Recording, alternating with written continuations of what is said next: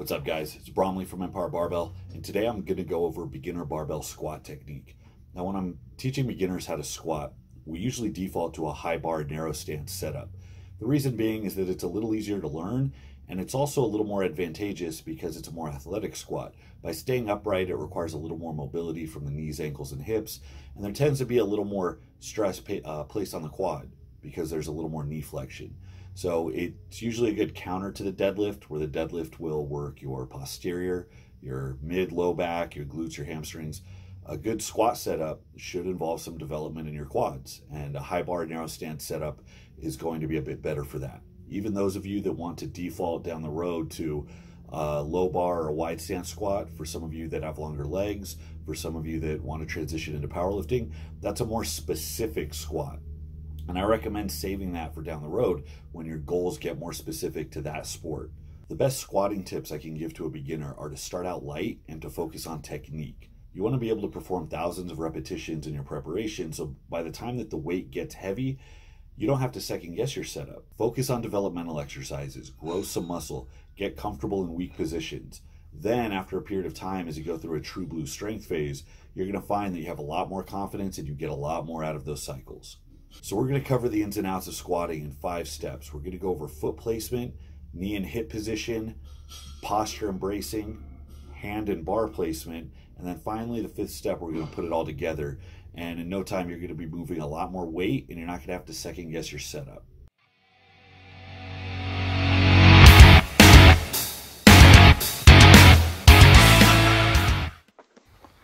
You want to find a foot position that's not too narrow or not too wide. When it's too narrow, it's going to feel pretty crowded, whereas when it's wide, you're going to have a lateral slant with your knee inside your foot. Neither one of those is optimal. You want to find a stance that's about shoulder width, maybe even a little wider than shoulder width, with your toes pointed out a little bit. Once you do that, you want to pay attention to how your foot is distributing the load. If your arches collapse, the weight is going to roll to the inside of your foot, which destabilizes your position. That's not optimal. You want to roll the weight to the outside of your foot. It's going to bring your knees out to the side. It's going to create tension in your glutes, and it's going to create a more stable foundation. So remember, weight to the outside of the foot, knees out.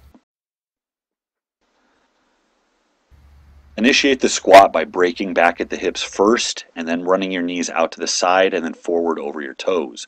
Notice how the knees are going to go a bit over the toes. There's a big myth that the knees should stay behind the toes, and that is not correct in a narrow stance upright squat. Hips back, knees out to the side, then forward over the toes. Those with poor ankle mobility, long femurs, or both might have trouble with their heels coming up off the ground or find themselves ending up in a more bent over position. I have a plate and 12 screws in my ankle, which makes it hard to keep my heel down. For this reason, I squat with plates under my heels or Olympic lifting shoes. An elevated heel causes the knee to track forward a little more easily, which allows the hips to stay forward and underneath you. This lends itself to an upright squat position. Proper posture and bracing is huge if you want to squat safely and efficiently. You should always begin a squat with everything lined up in a straight line, with your knees back, your hips tucked, and your ribs down. Starting in a straight line by flexing your quads, squeezing your glutes, and squeezing your abs as if you're about to get punched in the stomach ensures that your spine stays rigid. Once braced, break at the hips in a true hinge, moving at the hip joint and not the spine, and allowing your hips to come down in between the space created by your knees.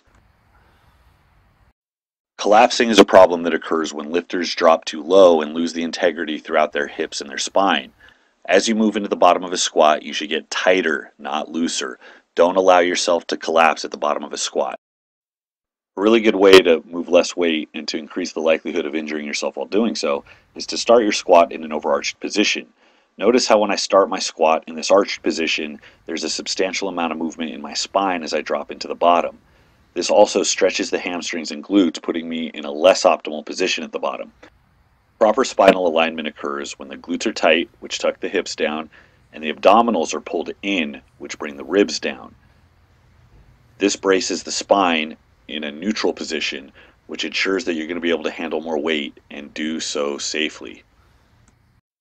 The goal of proper hand placement is going to be to secure the bar to your shoulders, as well as creating tension through your upper back to support heavier loads safely and more efficiently. Start out the squat by pulling the muscles of your upper back together. The goal here is to try and crowd the muscles of your traps and your rear delts to create a shelf on which the bar is going to rest.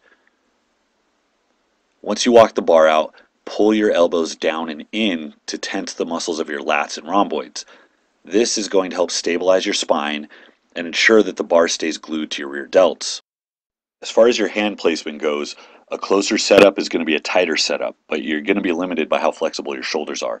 Instead of breaking yourself trying to get your hands as close in as possible, just grab as narrowly as you can while still wrapping your thumbs around the bar and not causing excessive pain or tension through your elbows or shoulders.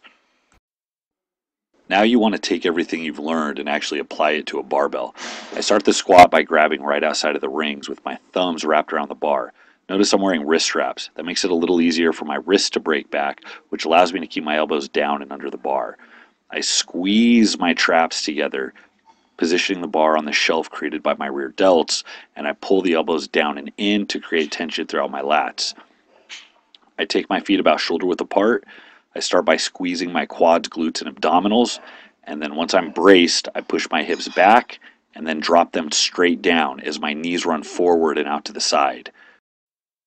You want to practice these cues every chance you get. Every warm-up set, every working set, run through it the exact same way until you're a machine. Before long, you'll be moving heavier loads safely and efficiently.